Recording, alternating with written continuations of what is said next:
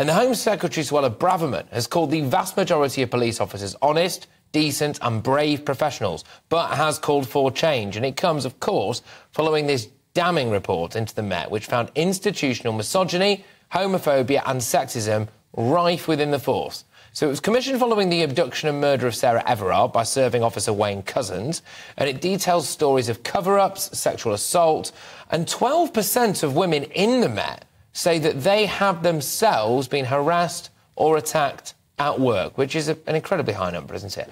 The Independent report's author, Baroness Casey, says the force needs a complete overhaul. It's led to a load of different arguments to this. The usual defund the police brigade, they're out in force. I'm yet to be told what that means, really, defunding the police. What does that mean? We don't really have a police force, do we? It's just community police. Yeah, I'm not quite sure how that works.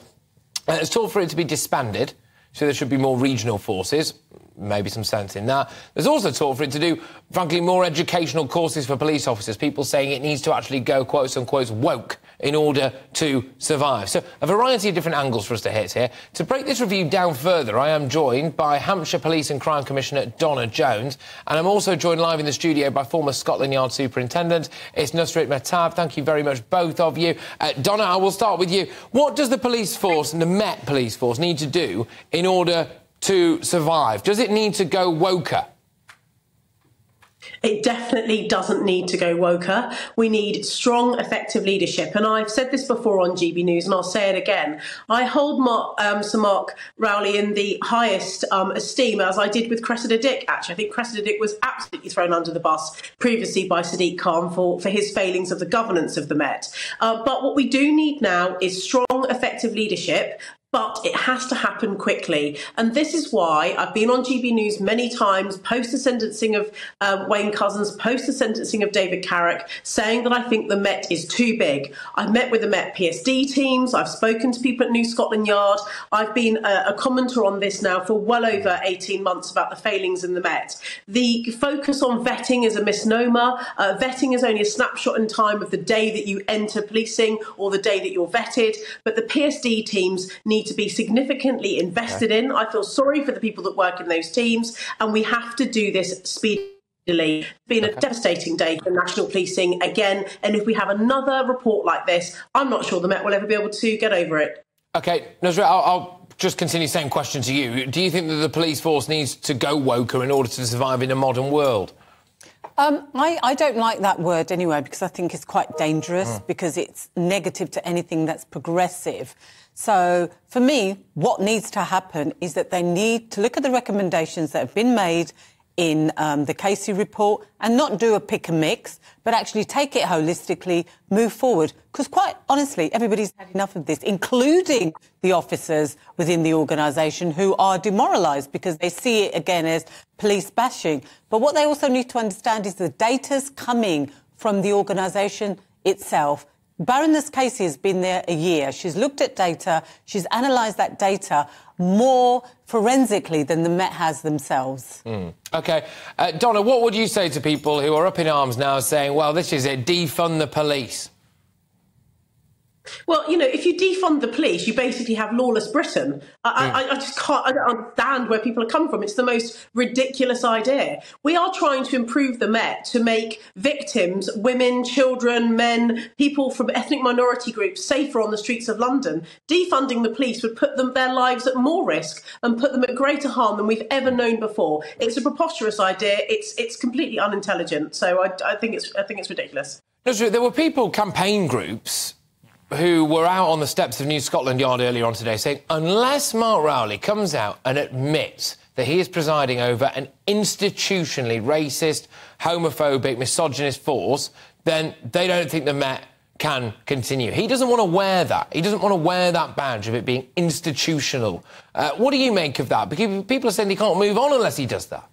That label has been given to the Met Police previously, 1999.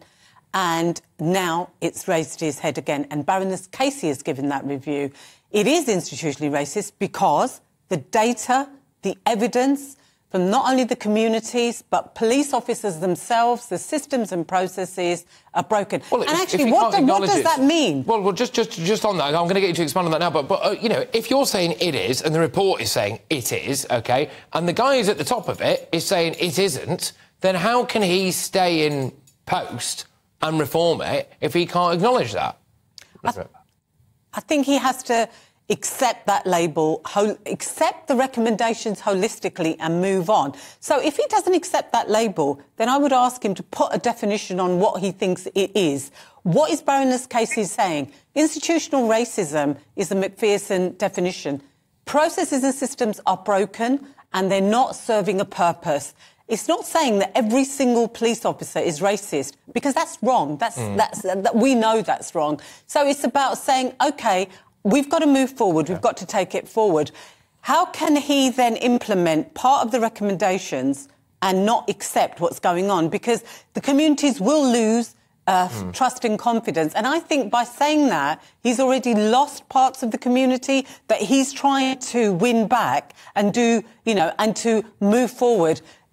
We've got to move forward. Nothing other than accept those recommendations, start to make the change, not only for the communities, but also the police officers that are serving those communities. Donna, I want to get your views on something. Keir Starmer stood up and basically said, if you are a member of another police force, you need to wake up and realise this isn't just about the Met.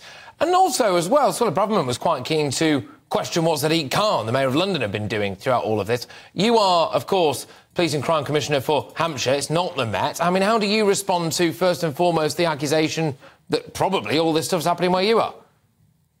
Right. Well, first of all, I do agree, and I acknowledge that there are bad people in every police force. This is not a cartel owned by the Metropolitan Police Service only. The Met is just 5 times bigger than the average police force in the UK, and that's why the problem is accentuated in the Met. Also, because it's so big, people have been able to hide in plain clothes. Well, not in plain clothes, been able to hide in their police uniforms, carrying warrant cards, acting in an atrocious way, urinating on new recruits as part of initiation.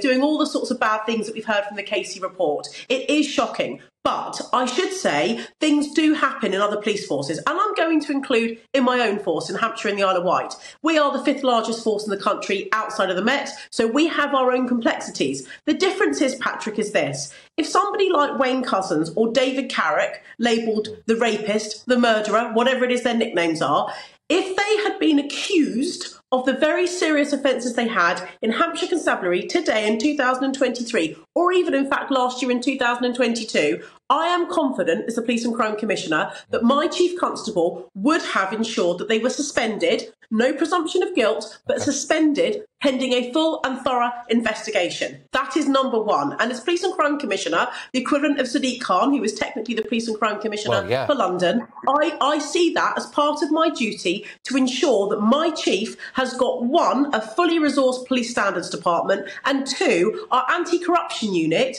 is able to work on reactive, but importantly, proactive investigations. Now, this is where PCCs and chief constables across the country need to be doing some soul searching today. We've all known the Casey report was coming for ages anyway. We need to do soul searching to make sure that we are financing and resourcing the experts in PSD departments, police standards departments, and anti-corruption units. So coming back to Keir Starmer, I shook my head. I could not believe his comments earlier, because he was trying to deflect straight away from London in the wake of one of the most impactful police reports in the history of the Met Police onto other police forces around the country, because his mate Sadiq Khan has presided over the Met Police and all of these failings for almost a decade. It's just unbelievable. All right, look, both of you, thank you very, very much. We are going to have to leave it there, I'm afraid, because we've got another bit of breaking news that we're going to have to go to in a matter of moments. Look, thank you very, very much. I was, of course, Hampshire Police and Crime Commissioner Donna Jones and former Scotland Yard Superintendent